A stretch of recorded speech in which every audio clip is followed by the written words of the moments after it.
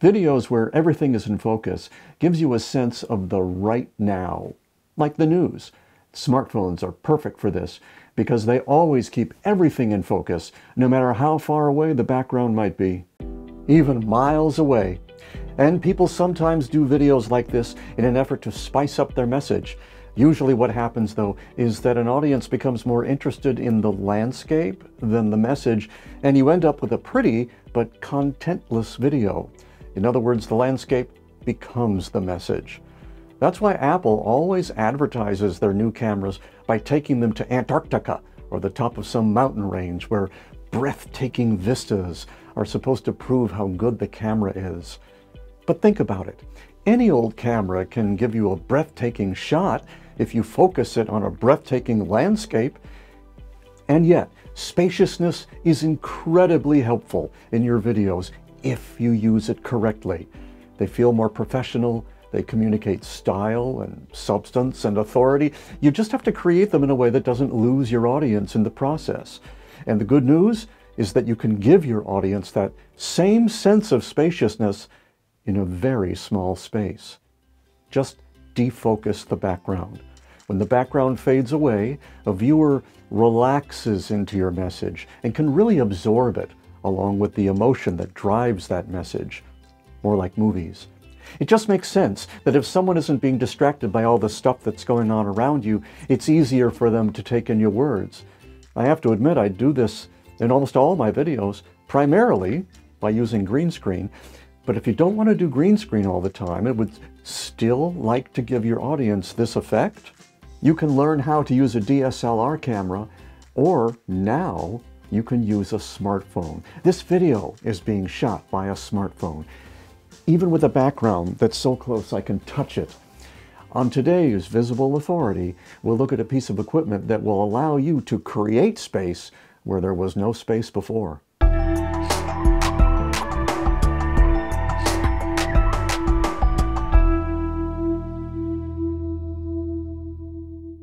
I chose a bookshelf full of books to illustrate this idea because for video, a library can be the ultimate distraction machine. No matter how long your video is, your viewer could spend the entire time just reading all the titles of the books, and that's the end of your message. Welcome to the Visible Authority, where people come to learn to match their message to their market. Today we're going to turn this smartphone into a movie camera that gives you that elusive, shallow depth of field. We'll need 3 extra pieces of equipment to do it: a lens, a depth of field adapter, and something to hold them all in place. We'll use this Rokinon 85mm prime cine lens, the BeastGrip depth of field adapter Mark II, and the BeastGrip Pro universal camera rig to hold everything in place. And now we're going to use this iPhone 7 Plus for the camera, but it works with the camera rig will work with any brand of smartphone. So let's get started. Let's put this all together. So we start by looking at the rig here. It comes with a little rubber piece here that you just sort of adjust around in place so that it aligns with the camera phone, or it aligns with the phone.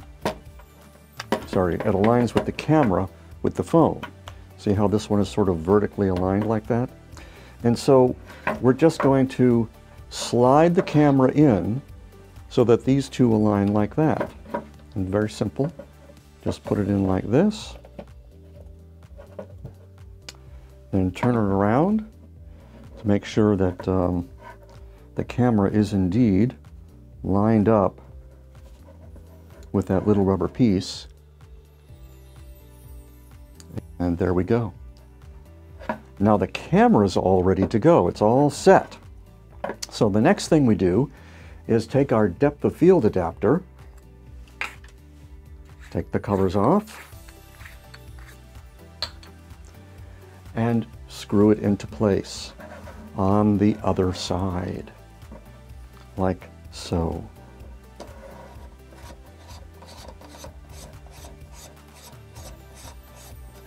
Easy peasy. Don't over tighten it. Next, we take our lens Take all the covers off. And then we'll screw the lens onto the depth of field adapter. Now this particular depth of field adapter comes with a Canon EF mount, as does the lens, and so they fit perfectly. And now we're ready to launch the software and get going with this our new little movie camera. Then you just straighten out the adapter screen. The depth of field adapter is very much like a film projector. It actually projects a movie onto the lens of your smartphone, and your smartphone then films that movie. In fact, just like a real movie, it's being filmed upside down. So we fire up Filmic Pro, go to the hardware section, and tell it to flip the screen. Then, keeping it in auto mode, we focus on something using the lens.